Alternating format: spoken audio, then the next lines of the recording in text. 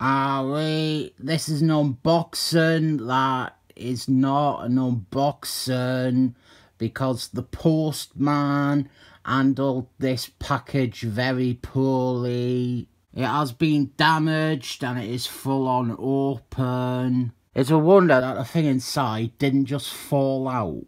Cynics might be thinking I am making this up to have a pop at Royal Mail and that I open it myself, but if you look, the actual thing that you pull off, and you can see in every other video I have done, the thing that I pull to open it, it is intact. And this is just either a poorly assembled package or a poorly handled package. I know what it is. This is for the Final Gauntlet, and boy howdy, is this going to be riddled with scorn. Very little positivity for this one. Our first minor infraction on the Son of Nimrod scale of annoyance is the cover. Once again, it is not remastered or touched up. And in this case it is annoying because this cover they have used is a callback to an earlier cover.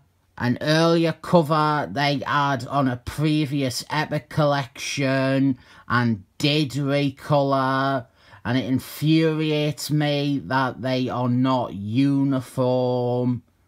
The entire idea of choosing this cover is to harken back to this one, and you failed at it by cheaping out on effort and resources.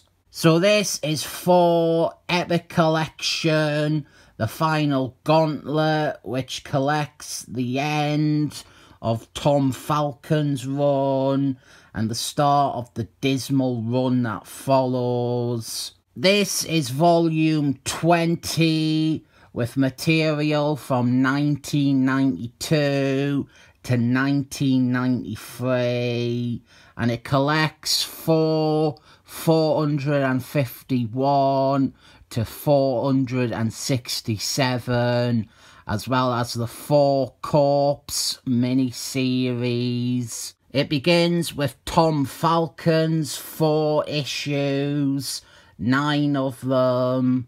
And this is all 90s 4 until the final 3 issues, which bring back 4. We have, this was like 90s 4's arch enemy, and they have a secret mystery identity that is ultimately revealed near the end of 90s 4's solo series, and the reveal has all the stupidity of a character that has had 5 different writers, all pushing different characters as being behind the mask, despite this character only ever being written by one writer. Tom DeFalco, he had a really long run on 4, and we have now got it all in Epic Collections, which is neat. But I think that nobody really considers Tom DeFalco's run on 4 the best run on 4, is all that needs saying about it. It has its ups and downs. I think the biggest problem is the sudden changes in direction and style. He started off trying to continue stuff in the vein of Simon Waltonson, and that stuff was good. And then he gave up on that after a year or 2 and started doing these really repetitive Silver Age Jack Quimby love letters, bordering on parody territory. Then after 2 years of that, he killed 4 off and replaced them with 90s 4, and he did his weird Silver Age for the 90s thing that he often does that really doesn't work all that often in my opinion.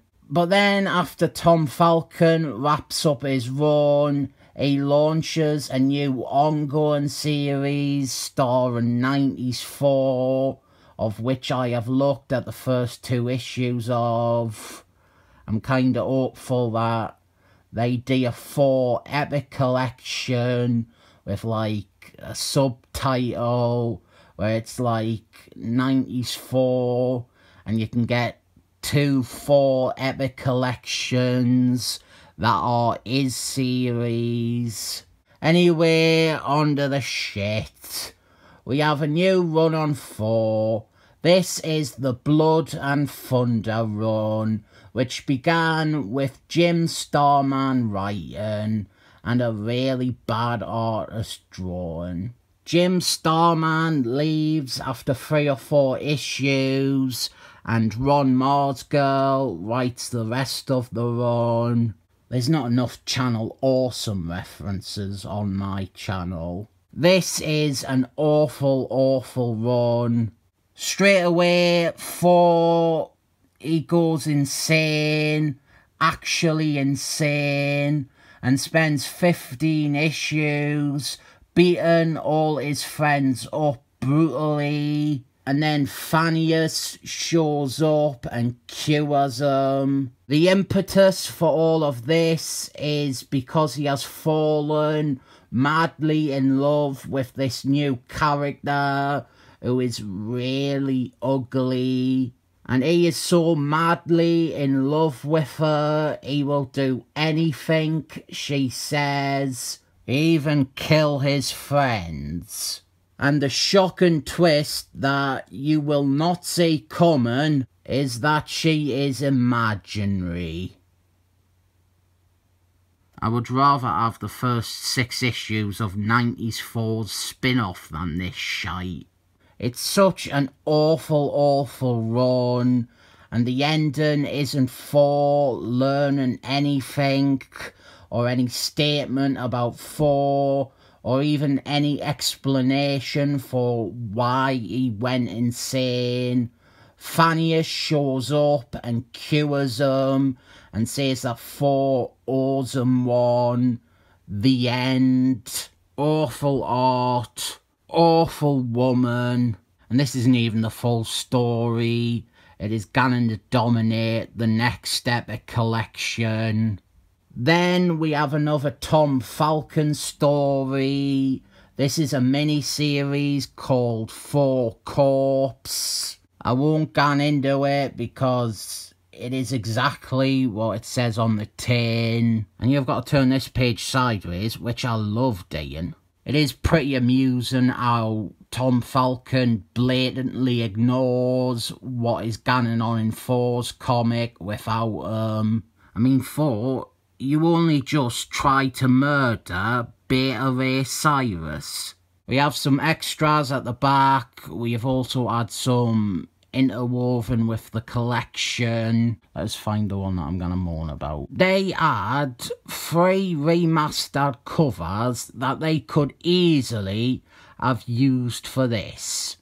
This is a terrible collection.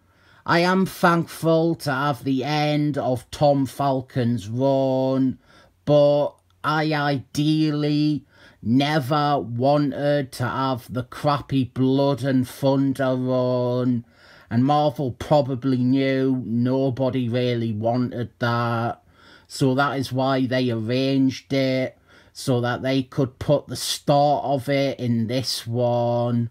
Here is the entire Tom Falcon run in Epic Collections. As said, there's effectively more after this. There is 90s Thor, and then he does a fill-in issue of 4 years later. And then in 1996, he writes another Thor-related series. So saying this is the complete Tom Falcon run would be lying. and holding them all at once, it is really noticeable how downhill the production quality has gone. This first one feels so much more heavier and worth the money. I'll rate this 7 thumbs up.